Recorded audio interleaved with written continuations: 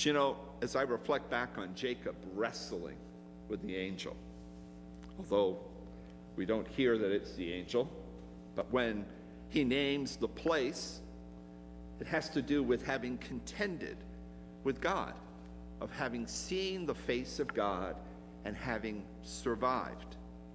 Remember, in the Old Testament, it was certainly believed that anyone who would see God face to face could not live. So different is the majesty and power of God compared to puny little us, sinful creatures that we are. But he has been given this ability to contend. When I get to heaven, I'm going to want to ask what the wrestling was all about. Till then, I don't have a definitive answer. But you know, it's an example to us. Anyone here ever wrestled through the night about something? I sure have. You know, that happens when we are facing forces that seem greater than us. Maybe anxious about what is to come, as Jacob was about having to encounter his brother. But that wrestling, whether it has to do with health and well-being or the lack thereof, or a wrestling that has to do with tragedy that strikes family or any of our loved ones, or think about all of those facing the difficulties of unemployment or underemployment, and yet the pressing nature of having to pay the bills and keep up. Those are people who wrestle in the night. And it's important for us to know that in that wrestling, we are not alone. God has not abandoned us. He desires to give us the very strength. Yes, we may walk away from it different.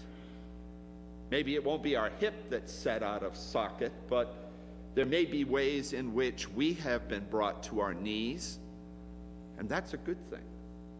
That we might be reminded that we need a new kind of strength, a new kind of dependence, a dependence, again, rooted in our relationship with the Lord. You know, as I was reflecting on what it means to have an insight into the heart of Jesus, we must never take that for granted. Have a great love for the Sacred Heart and for the devotions that have been there over the centuries, certainly brought to a new level of understanding with the apparitions to St. Margaret Mary Alacoque. But you know, this heart, so full of love, so on fire for us, has been appreciated and pondered throughout the centuries. But what he wants to do is he wants to attune your heart, my heart, to his heart. That takes time. It's more than just our devotion to his heart. It's our surrender to his heart. Letting ourselves be adjusted, letting ourselves be taken out of socket and maybe put back into socket. But it always calls of you and me for that kind of trusting surrender. Not a surrender that is without difficulty.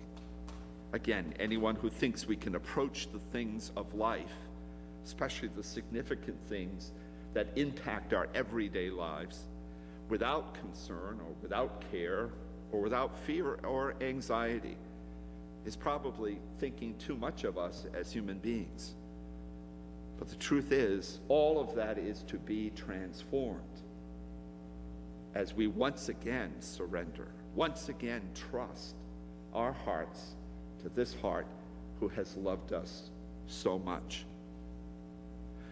As Jesus, in those closing words of the gospel, says to the apostles, pray that the harvester might have more willing to go out into the harvest.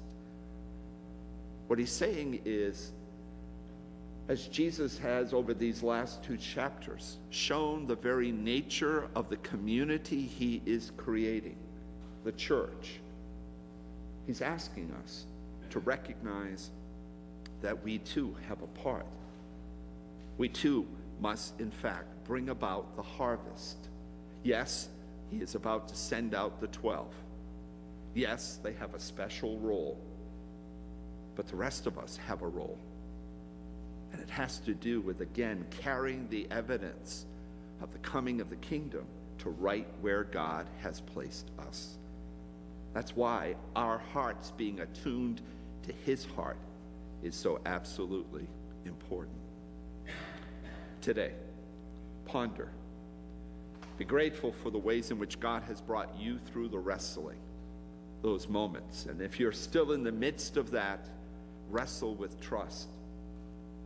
But know that when the day is over, having come before God face to face, and that's the privilege we have whenever we come to the Eucharist, we should all walk away saying, I have seen Jesus. I have been before God face to face. And not only have I survived, but he has nourished me with what I need to faithfully follow him today. Let us ask for that grace and be deeply, from the heart, grateful. Let's bow our heads in prayer. Father, how privileged we are to know the merciful deeds of our Savior. Deeds on behalf of the people of his time, but deeds on our behalf today. Fill us with faith and hope and love, and send us out to testify, to witness to that reality right where you have planted us. May our hearts today be attuned ever more finely to the heart that loves us so deeply. And we ask this as we ask all things with faith. In Jesus' name, amen.